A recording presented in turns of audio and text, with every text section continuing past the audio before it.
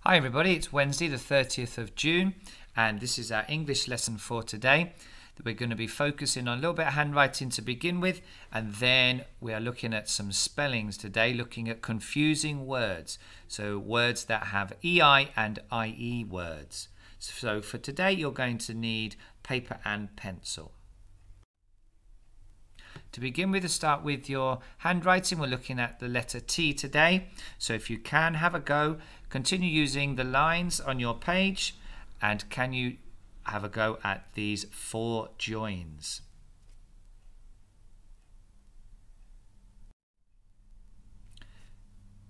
This time now, you've got 6 words. Can you add the TH to the start of these words? Make sure that you use your diagonal letter joins. Pause the video and have a go.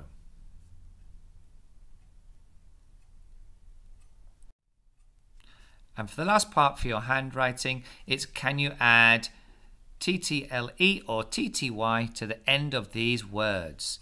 Okay, so you've got 5 to try. Pause the video and have a go. Which would you add?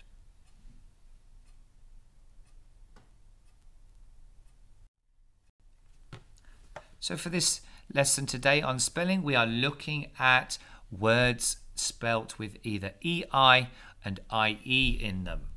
So using the rhyme, there is a famous rhyme to help us that some of you might already know, which is I before E except after C if the vowel sound rhymes with B. So we've got 4 parts here that we can use and we can look at. And we can see the first one here, we've got the word peace. And we would spell that with IE because the word rhymes with B. So it's IE before E. So any word that we think we don't know if it has EI or IE spelling in it, if it rhymes with B, then we do IE. Rhymes with B, however, but follow a C, do not. They go EI. So this is quite a tricky one to remember. So I before E except after C, because the word deceive has a C before, so it would be EI. So it's quite a tricky rule to remember. But however, there are sometimes words that don't rhyme with B, so they have to be EI, like neighbor. And there are also words that doesn't rhyme with B because it follows a C, so we would do I before E, like scientist. So the big important thing to remember is that rhyme I before E except after C. If it rhymes with B, we put IE. If it rhymes with B but after a C, then we put EI. So let's have a look at some different activities that would involve these words.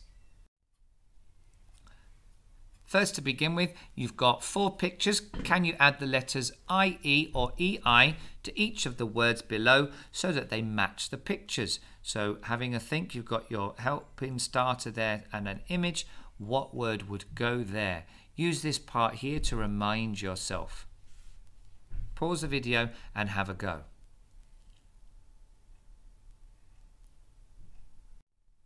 Here are your answers. We had shriek, which was IE, shield, which was IE, field, which was IE, and wait, which was EI. Well done if you managed those. Next activity, again, can you complete the words below using either EI or IE? What do you think they would be? And again, use the little table here to help remind you. Really remember that rule, I before E except after C. Pause the video and have a go.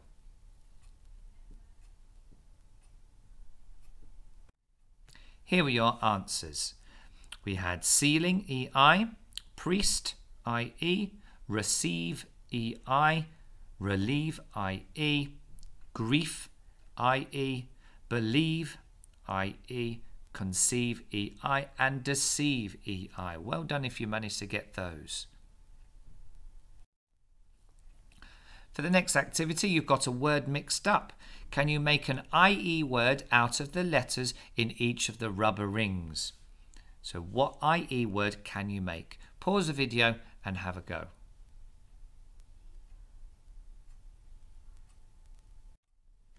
Here are your answers. The first word was peace, the second word was thief, and the third word was chief.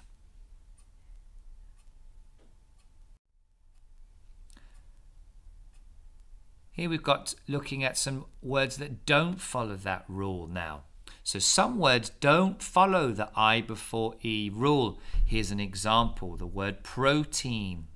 It has the rhymes with B, but it doesn't have IE, it has EI. So there are some tricky words sometimes that even though you think they would, they don't follow the rule. And with these ones, you just have to try and learn these words. So for the activity for this one, it says fill in the gaps in the sentences below using the correct words from the box. So not all words in the box are spelt correctly. So we've got relieved. Okay, which is the correct spelling of relieved and which sentence matches that word? Which sentence would that word best fit in? So you need to choose the right spelling and the sentence it goes with. Pause the video and have a go.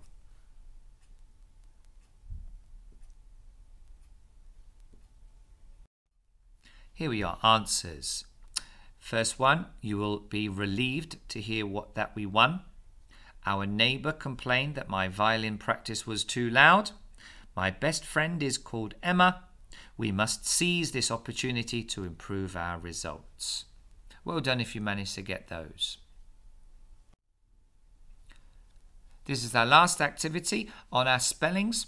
You've got a word search on the right and it says, can you solve the clues below and then find the answers in the word search? Or you could do the opposite. Can you find some words that use EI correctly and do they fit? So an example, the first one, the clue is something found in tea and coffee. So you can use the word search to help you what would be the spelling that would be in these missing parts. Pause the video and have a go.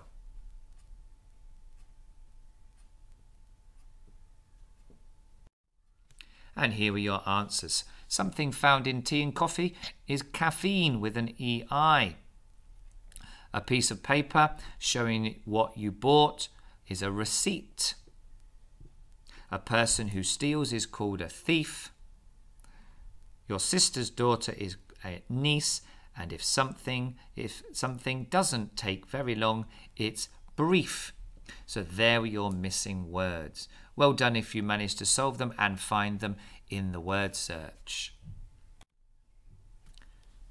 So that's the end of our spelling lesson and our handwriting. But what we'd like you to do now is go to the links to go to Street Child on the Oak Academy and see if you can carry on doing some activities with what we've read on Street Child. And that's your English lesson for today. Well done, and I'll speak to you tomorrow. Take care. Bye-bye.